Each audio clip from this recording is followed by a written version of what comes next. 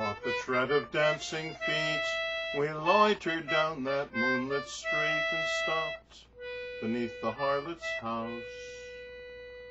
Inside, above the din and fray, we heard the loud musicians play the Treues Liebesherz of Strauss. Like strange mechanical grotesques, making fantastic arabesques, the shadows raced across the blind.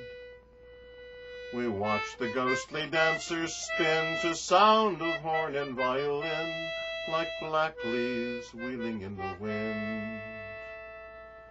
Like water-pulled automatons, slim silhouetted skeletons went sidling through the slow quadrille, then took each other by the hand and danced a stately saraband. Their laughter echoed thin and shrill. Sometimes a clockwork puppet pressed a phantom lover to her breast. Sometimes they seemed to try to sing. Sometimes a horrible marionette came out and smoked its cigarette upon the steps like a live thing.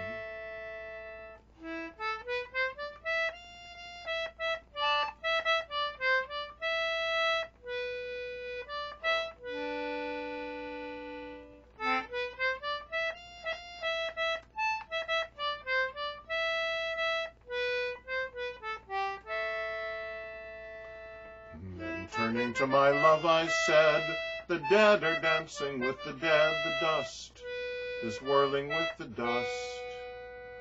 But she heard the violin and left my side and entered in, and love passed into the house of lust. Then suddenly the tune went false, the dancers wearied of the waltz, the shadows ceased to wheel and whirl, and down the long and silent street the dawn with silver-sandaled feet crept like a frightened girl.